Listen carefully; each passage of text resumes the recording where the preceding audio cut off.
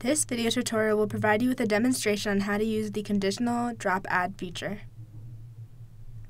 The Conditional Drop Add feature allows you to drop a course only if you can successfully add another course. If the other course cannot be added, you will not be dropped from the course you selected to drop. This is a nice way to hold onto your seat in a class until another availability opens up. Only when you are added to the specific class will the other one be dropped. The first thing you need to do is to log into Hokie Spa with your PID and password.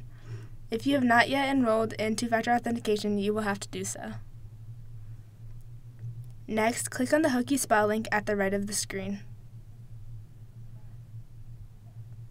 Scroll down until you see the registration, add drops, and scheduled link.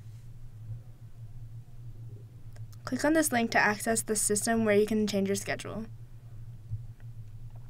To access the system, click on the Drop Add Register for Classes link.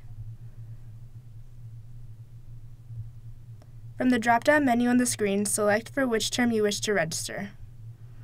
It is important to note the dates when Drop Add is open. You can only change your schedule with this system during that time frame. The University Registrar's website contains dates for Drop Add for each semester. Click on the Continue link to proceed. Click on the box beside Conditional Add Drop to place a check in it. Choose a course you want to add. Click on the Add button to tentatively add it to your schedule.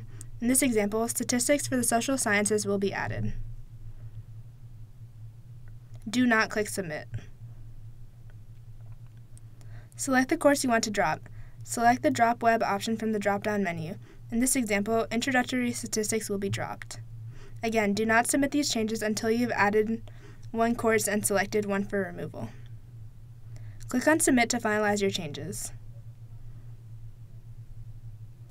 Notice here that one course was added and one course was dropped.